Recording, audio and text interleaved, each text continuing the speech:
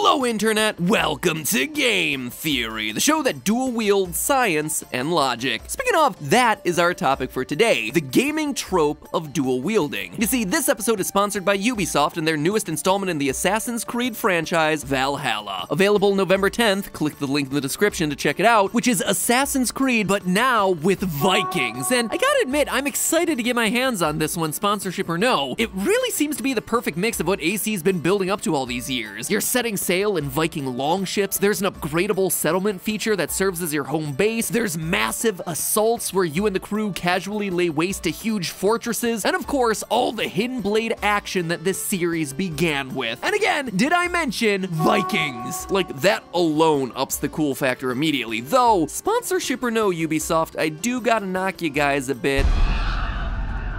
Odin is with us! Not really the inspiring or fear-inducing voice of a Viking that I was expecting there, guys. I'm not intending to shade the voice actor or anything. Clearly, this is the direction that the creative team wanted, but for me, I'd think that you'd want to get some Broken Earth voice in there. That's theater talk for getting your voice low and growly. You know, something like, Odin is with us! Just saying, this is like one of the only game trailers in existence where we watch as the hero and his team get absolutely wrecked, and it's because our buddy Eivor over here ain't projecting with his diaphragm. Just saying. But what he lacks for in vocal support, Eivor more than makes up for in physical support. Eivor is unquestionably the strongest assassin that we've ever seen appear throughout this series. Throughout this game, Eivor will be dual wielding anything that he can get his hands on. And I do mean anything he gets his hands on, including things like shields. This announcement was enough to get the internet in a tizzy with headline after headline about this. And so that is what I told Ubisoft that I wanted to talk about in today's sponsored episode. The trope of dual wielding in games. It is super cool, but does it actually make sense? Like, just because you can do something, does it mean that you should? What is the history of dual wielding? Did anyone ever dual wield the way that we're seeing Eivor do in the game? And is there a world, any world in existence where using two shields would make sense? Cause, I don't know, just wanna know. Also, I'm gonna be talking about arrows decapitating people because that's something I saw in a Corey X Kenshin gameplay video and I thought it was funny. I took her head off! So now, let's get going, theorists, because Odin is with us! See, it gets you motivated. Consider this my audition for the next game in the series. So let's start with some historical context, shall we? For those who aren't familiar, dual wielding is when you use two weapons, one in each hand. And initially this seems like it should be a great idea, right? Not only do you look doubly cool on the battlefield, but you're also doubling your offensive capabilities, right? Wrong. Think about it. You can only really be offensive with one arm, one weapon, or one side of your body at a time. Which means that even if you are equally effective at using a weapon on both sides of your body, which already is going to be taking a lot of training, half the time that part of your body is just going to be rendered useless, or at least less effective. It's not an efficient strategy, and in a battle for your life, efficiency matters. To boil it all down simply, battles are all about a balance of offense and defense, coming up with solid defenses until it's the right time to strike, which is why throughout history, something used for offense, like an axe or a sword, is so often paired with something focused more around defense, like any of a variety of different shield types. However, that's not to say that there's no historical evidence of dual wielding. Quite the contrary, in fact. If you only have a one-handed weapon, your other arm is entirely useless, and in most cases, nearly anything is better than just your fist. Heck, even something as simple as a stick is gonna provide better defense and longer offensive reach than just your arm. And this is largely what you see with the history of dual wielding. Most of the time, the technique was used for one-on-one duels with two different weapons, a longer sword for attacking and a short sword or dagger for defense. In fact, defensive daggers became so popular that the parrying dagger was designed with defense in mind, sporting advanced knuckle guards and cross guards. Turning our attention eastward, the Japanese in the medieval era used shields far more sparingly than their European counterparts. An emphasis on horse archery combined with the unique benefits of the Japanese armor made handheld shields more of a hindrance to the movement than a defensive boost. It was during this time period that the samurai began carrying two different swords, the longer katana for battle and the shorter wakizashi for ritual purposes. However, some sword masters developed a two-sword fighting system using both of these blades. One of Japan's most famous swordsmen, Miyamoto Musashi, developed Nito Ichi, a school of swordsmanship that loosely translates to two swords as one. Similar to European dueling, Nito Ichi utilizes the smaller wakizashi as a defensive weapon and the the longer katana as the primary. So dual wielding has some historical precedent, but so far the emphasis has been on one defensive weapon and one offensive weapon. What about what we see in Assassin's Creed Valhalla, where we see Eivor dual wielding two very similar looking axes? And quick side note here, yes, they are clearly different. One is bigger and heavier and would function as the defensive axe, while the other is lighter and probably meant to be the main attacking axe. But the differences between the two isn't likely to be significant enough to change our overall discussion on fighting strategy using two axes, so that's what I'm going to talk about right now. Well, when it comes to dual wielding two of the same type of weapon, the Dimakairi class of Roman gladiator were specifically trained to use two curved scimitars called sikai, but this was entirely for the purpose of spectacle rather than tactical advantage. Then there's Thailand's Krabi Krabong, which has a form called Dab Song Mue, which uses two swords, but in my research I wasn't able to find any historical examples of dual wielding axes specifically. That said, perhaps the closest example comes from ancient China and their weapon of the twin hook swords. Remember friends, there is no war in Ba Sing Se. But the curved ends of these swords would be used to trap a weapon or hook the back of a shield to pull it down, exposing your opponent for a solid attack from the second sword. And from there, everything about the dual hook swords was deadly. The knuckle guards were sharpened for slashing and punching, the tail was a sharpened short dagger, certainly an advanced, but very, very cool and very, very deadly set of weapons. From a functional standpoint, Eivor's axes would be a much simpler version of this. The main advantage of the axe is the hook under the blade, so one axe could catch the opponent's weapon or shield, pull it away, leaving the body exposed for the blow of the second axe, just like with the hook swords. That's the good news. The bad news is that axes are just glorified sticks with a heavier head, meaning their defensive abilities and overall reach are incredibly limited. So could you dual wield axes? Sure, you could. Would you want to? Honestly, only in very limited situations where there's almost nothing else to use. And in the Valhalla trailer, Eivor is surrounded by abandoned boss grip shields, where the grip is inside a protected knob in the middle of the shield. What he should be doing in this situation, instead of looking around with a lot of mood, is picking up the obvious complement to his offensive main weapon. That is, without question, the single best strategic move that he should be making in this moment. Which then of course brings up our second question, the shield question. While he's picking up one, why doesn't he pick up two? Is there ever any reason to dual wield a shield? In my research, I couldn't find any historical examples of anyone ever dual wielding shields, but it doesn't necessarily mean that it never happened. Shields are super useful and are incredibly versatile defensive tools, but is there any practical reason to have more than one? Probably not, unless you're in the rare circumstance of being attacked on both sides and are in desperate need of a hasty retreat. Sure, a shield can be used as a weapon like we see in the game, it's just not a good weapon. The benefit of axes and swords and lances and whatever aren't just the sharp stabby bits, though those are certainly perks, it's the fact that they're extending the effective lever of your arm, keeping you out of harm's way while substantially increasing the amount of damage that you can do. A shield, quite simply, isn't doing that. What's worse is that, as you just saw, the most effective way to use a shield as a weapon is by using its edge. If you think about why an arrow or a bullet works, they put all of the pressure on as small of a point as they can, creating a single point of maximum impact. A shield does basically the exact opposite, spreading the force behind it as much as possible. This is great when you're defending and you want to dissipate the energy from an incoming attack, but when you're attacking, it just means that you're going to be making less of an impact over a larger surface area. If you have a single big shield, then yeah, maybe you can use both your hands to drive the furthest point of the shield into your opponent and do some damage that way, but with dual wielding, both of your hands are on different shields and your offensive ability effectively drops to zero. It is literally the opposite of what you want. But what if you had a hybrid weapon? What if you didn't just have a sword, but you had a sword and shield combo? They may just seem like a creation of fantasy games, but there is some historical documentation about shields with spikes sticking out of them appearing during the Dark and Middle Ages. Most notably used by the armies of William the Conqueror, these spiked shields tended to be round, thin, targe-styled shields with the boss of the shield equipped with a massive spike coming out of the center. And considering Assassin's Creed Valhalla takes place in 9th century England, there's definitely a chance Eivor could come across one of these bad boys in his journey. Fun fact, by the way, targe shields were used by English longbowmen for target practice, and that is where the word target actually comes from. The more you know. Anyway, if you want to get even more extreme with your spiked shields, there's the absolutely insane looking lantern shield, which is like the Swiss Army knife of shield combat, equipped with not just shield breaker spikes, but all sorts of Assassin's Creed-esque hidden blades popping out of every nook and cranny. This one was a bit late to be used by Eivor, coming straight straight out of the Italian Renaissance, but again, if you're looking for an offensive shield, this is probably gonna be the best bet that you find in history, except again, there's a problem with all of these. How are you attacking? Sure, these things may be equipped toe to teeth with spikes, but unless you're charging headfirst into the enemy, leading them straight to a wall, or slamming the spikes down onto an opponent laying in the ground, you're not getting a lot of force behind your attack. From what I've read, the spiked shield was a short-lived trend in history, mostly related to the fact that it was a waste of resources. Look at the battlefield in the Valhalla trailer. Everyone is tightly packed, practically fighting on top of each other. Fighting during this era happened in tight masses of people, and the spikes were meant to control distance and angles from which an opponent could attack. But the spikes became a nuisance quickly in these sorts of battles, either getting in the way, getting caught on various objects, or just poking your allies in the back. So really, any way you slice it, this is just another instance of just because you can dual wield something or slap a bunch of spikes onto something, it doesn't mean that you should. Because here's the real fact of the matter, friends. Forget dual wielding, Eivor should be using ranged attacks for everything. As I mentioned before, in an early peek of the gameplay for Valhalla, YouTuber CoryXKenshin captured this incredible moment. Gonna throw your shield down, huh?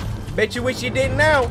I took her head off with an arrow? My first thought was that there was no chance that this could ever be possible in real life, but then I saw this from the channel ZBG Studios, short for Zombie Go Boom.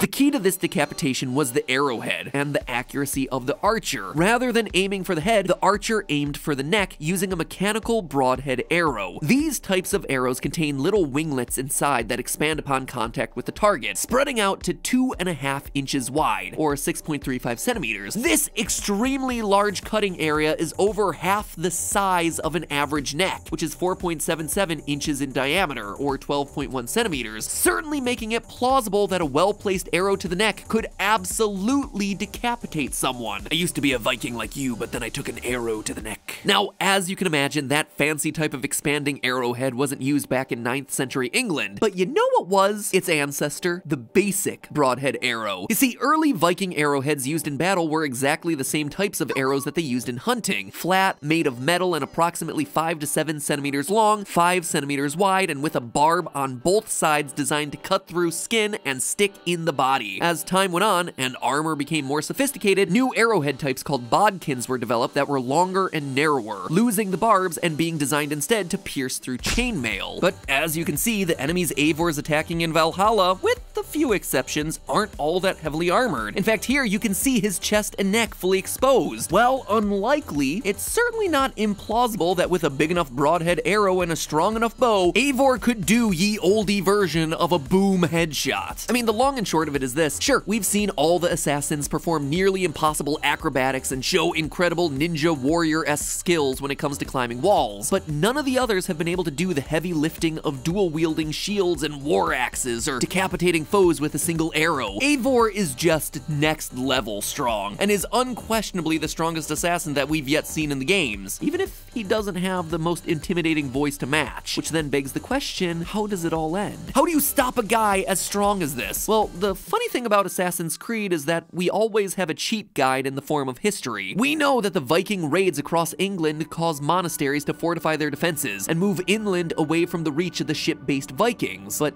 that wasn't everything. Many historians also tie the arrival of the Christian church in the area to the end of the Viking raids, as the raids didn't keep up with the teachings of the church. And remind me again, who is the main antagonist of the Assassin's Creed series? Oh yeah, the Templars, the most wealthy and powerful of the Western Christian military orders. Looks like there may be no winning at the end of this game, considering that the only thing able to take down a man with the strength of a god is the power of the church itself. I guess we'll just have to find out on November 10th. Click the link in the description to check it out. But hey, that's just a theory. A game theory. Thanks for watching, and one final thank you to Ubisoft for sponsoring this video.